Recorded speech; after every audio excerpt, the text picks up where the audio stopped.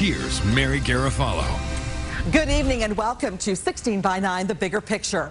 You can't see it, you can't taste it, but some are calling it a serious health threat every parent should know about. Wi-Fi, wireless internet, is in schools coast to coast, but why do some kids say Wi-Fi is making them sick? In a 16 by 9 investigation, we put Wi-Fi to the test. Here's our Carolyn Jarvis. They are gathering by the hundreds, packing a public forum in Toronto, filling a school board meeting in Peterborough. I don't know what I'm going to do if you have Wi-Fi in there. I can't do this to my daughter. I cannot put her through this experiment. And assembling at a church in Vancouver, a fever pitch building over what they see as a threat invisible to the eye. Society in general doesn't want to lose a convenience at the expense of safety. They're talking about radiation exposure from Wi-Fi or wireless internet, and they're concerned it's making their kids sick. I just think that we don't know, so why risk it? Today, schools across the country are rushing to install it, but these students say the convenience isn't worth the risk.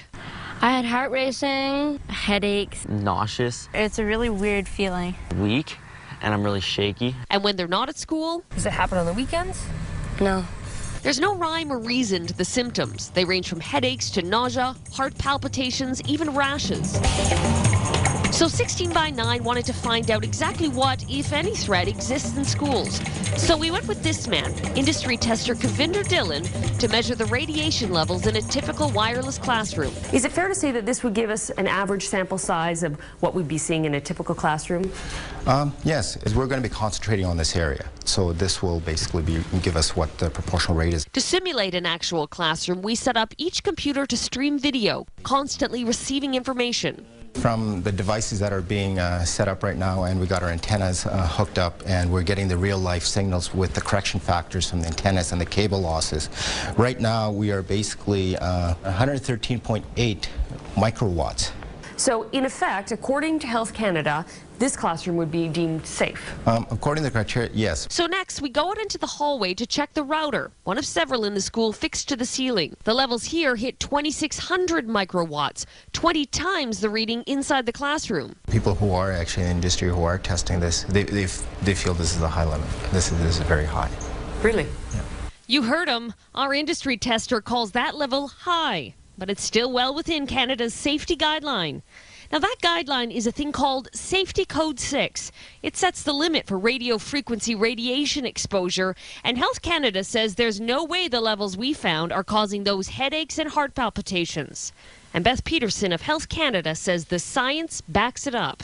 There's no evidence, scientific evidence, that those kind of effects are caused by the energy limits that kids are exposed to by Wi-Fi. Health Canada sets the limit at 10 million microwatts per meter squared. Now, that might not mean much to most of us, but in 2008, Toronto's Board of Health said it's way too high and asked Canada's Minister of Health in this letter for much stricter regulations, 100 times more strict. Health Canada never changed a thing. Still, no matter what any guideline says, these parents say they've seen it for themselves and Wi-Fi is harming their kids. So she had to hold on to friends in order not to collapse on the floor. She had headaches, and we're not talking just regular headaches. They were extreme headaches where the secretary would call me. I'd have to come pick her up. According to this doctor, there's good reason to believe these kids are telling the truth and not just making up some excuse to skip school. There's no question in my mind it exists. Dr. Jennifer Armstrong specializes in environmental medicine. The big thing with kids is they're more vulnerable. Why? Children are more vulnerable. Their skulls are thinner. Their bodies are not as strong as ours in general. They're developing, their brains are developing. So you expose children to radiation and their little bodies don't handle it as well. And cardiologist Dr. Stephen Sinatra agrees. As a parent, if I had a young child, would I want to use my child as an experiment to see if it's going to take 30 years or 20 years or 10 years they become sick? No, not me. And the thing is, we have to sacrifice accelerated education and convenience. And basically, we have to look at the safety of our children. We have to do it as a society. Well, 16 by 9 wanted to test the power of Wi-Fi, so we went to visit environmental scientist Magda Havas from Trent University to do another test. Professor Havas' subject, Martin, who calls himself electrically sensitive, is hooked up to a heart monitor, and Havas sets up a wireless computer. Well, what we're going to be doing is we're going to be taking Martin and exposing him to microwave radiation from Wi-Fi, the same type of thing that we have in schools, for example, and just monitoring his heart to see if his heart reacts to any of the radiation. He won't know when things are turned on or off, so it's going to be a blind study in that regard. With the Wi-Fi plugged in, Martin's heart rate accelerates in mere moments. Now I can feel something. It's going through my chest. I feel it down in my legs too. The closer the router is, the greater his reaction. A few seconds ago, it was like my chest was actually jumping in the middle here. Then, seconds after the wireless internet is unplugged, just like that, his heart rate slows down. Martin, how are you feeling right now? Fine, I don't think there's anything on. But listen to this. Those levels Martin was exposed to, well, they're acceptable according to Safety Code 6. So if they're safe, why was his heart racing? Magda Havas has a theory. So some percentage of the population is reacting to these microwave radiation at levels well below Safety Code 6. But I'm not sick from Wi-Fi and I use it all the time. Well, not everyone has the same sensitivities. We have children who have peanut allergies. We have people who are allergic to pollen. They react to pollen. And it's same with electrical sensitivity. Only a percentage of the population react. Still, Health Canada insists it's done its homework, looked at every bit of science, and that level of radiation won't hurt anybody. Our safety limits are set, we use a weight of evidence approach. So there are thousands of articles, thousands of peer-reviewed scientific articles on the issue. 16 by 9 wanted to take a look at that evidence, so we asked Health Canada for its science. They sent us this, a list of 16 studies entitled Specific to Wi-Fi. So we did our own homework, going through every study, and not a single one looks at whether Wi-Fi in schools poses a health risk to students. Havas says since Health Canada isn't controlling Wi-Fi, parents are going to have to. So are you suggesting that parents should tell their kids, a 13-year-old, a 14-year-old who may be attached to his laptop or his iPad, you should stop using that? It may not go over so well, but you know, when children want to smoke, and if you're a responsible parent, you allow your 13-year-old child to smoke. In my mind, there's no difference between the two. If anything, I think maybe microwave radiation is going to show up to be much more harmful than smoking, simply because of the amount of exposure that we're seeing in our everyday environment. So how about the people who make these products? We asked to speak to Wi-Fi manufacturers about the possible health effects, but they declined our request for an interview. The organization that represents them, the Wi-Fi Alliance, did, however, provide 16 by 9 with this written statement. Wi-Fi technology meets all national and international safety requirements and emits signals that are typically hundreds to thousands of times below the safety limits. All well and good, but back in the schoolyard, these kids may have reason to wonder if it's safe to go to school. What do you want done? For them to turn it off. Do you feel like there's anything you can do? No. I'm pretty sure they won't listen to us kids. As some schools in Canada race to install Wi-Fi, there are other schools that are concerned about reports of headaches, hyperactivity, and increased heart rates in children. Should we be concerned about wireless technology? And what exactly does it emit? Here again is our Carolyn Jarvis.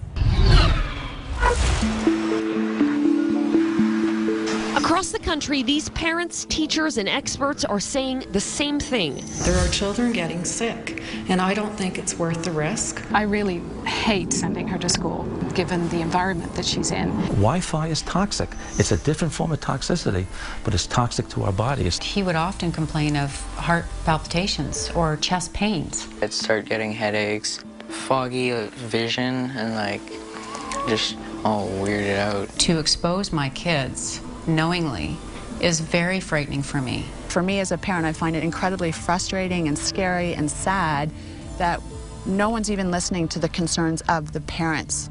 Their concern that radiation from wireless computers and this little contraption mounted in the hallways and classrooms of schools can make students sick. It's Wi-Fi, and Health Canada says there's no risk from the radiation it emits. That's just simply not true. That's simply not true. Dr. David Carpenter is a world-renowned expert in environmental toxins in Albany, New York. And he says the Canadian government is just plain wrong. What we do is look at the weight of the evidence. But that's what they said they did. They didn't. The weight of the evidence demonstrates clearly that exposure to radio frequency radiation, causes disease. The evidence is strongest for cancer. Cancer caused by Wi-Fi emissions certainly doesn't add up with Health Canada's insistence that Wi-Fi is safe. So you're saying that their science is faulty, or their analysis of the science is faulty? Their science is faulty, and certainly their analysis is faulty. You can selectively look at literature, but there's been evidence for harmful effects of microwave radio frequency radiation for 30 or 40 years. Why choose to ignore that? How does that possibly benefit them? When you acknowledge you have a problem and you're a government agency, you have to do something about it. Canada's government might not be doing anything about concerns, but in France, the town of Hérouville-Saint-Clair is. It's the first municipality in the world to remove Wi-Fi from schools and public buildings. Moi, j'ai un devoir en tant que maire. Mayor Rodolphe Thomas says he's taking a precautionary approach because he's not willing to gamble with the health of children here. So this town that 10 years ago went wireless ahead of everyone else became in April of 2009 the first to shut it down. Le Wi-Fi est un outil. Wi-Fi is an important tool, he says, but there are places it simply shouldn't be, like schools. So now, all but 2 schools here are Wi-Fi free, and the town plans to strip Wi-Fi from all its public buildings by the end of the year. But Hérouville-Saint-Clair isn't returning to the dark ages. In fact, it's once again on the cutting edge of technology. It's installed a state-of-the-art fiber optic system that's faster, more stable, and according to the people here, safer. Etienne Sandrier leads an awareness group against wireless technologies. People could see that they were victims, that it was not that innocuous, that some people really suffered from this. So it started a real interrogation among the public, and people said that, well, if it's not absolutely necessary, why should we use the thing? And parents around here are applauding the change. She says removing Wi-Fi is a good thing for students. And while other European countries might not be pulling Wi-Fi, they are taking a stand. In 2007, Germany recommended children limit their use of Wi-Fi, uncertain of its long-term effects. And in Britain, a handful of public schools decided independently to remove it. But back in Canada, there's no precautionary approach. Wi-Fi is going up, not coming down, leaving students like Mackenzie Honing with no good option. Go to school and feel sick. It's just kind of weird. It felt like my heart kept skipping beats. Or don't go to school at all. I noticed that every time I came home for the weekend, it started to get better, and by Sunday I'd feel normal. No headaches or anything like that. Well, this is the petition. Mackenzie's mom, Linda, is fed up waiting for the government to change its mind, so she started her own campaign, hopeful more parents will join her. We don't have 10 years on this issue because the exposure of radiation for the kids is harmful. Environmental health expert Dr. Carpenter says it's time we stop turning a blind eye to the risk. When you look at the guidelines that have been put in place by Health Canada, do they go far enough to protecting Canadians? They certainly do not. These guidelines are based on a fallacy. A fallacy that, according to Dr. Carpenter, is putting children at risk. It's appropriate for parents to demand that Wi-Fi not be placed in school. Not because we have proof at this stage that it's harming the children, but because we have absolutely no evidence that it's safe, contrary to what any government agency says. And not heeding the warnings of experts like Dr. Carpenter is leaving students like Jeremiah feeling helpless. I really am nervous. I don't really like school no more. Did you used to like school? I used to love it.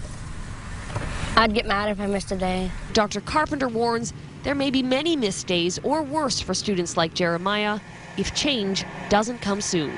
You don't want to wait until you can count the bodies before you tell the public that there is a serious potential of harm.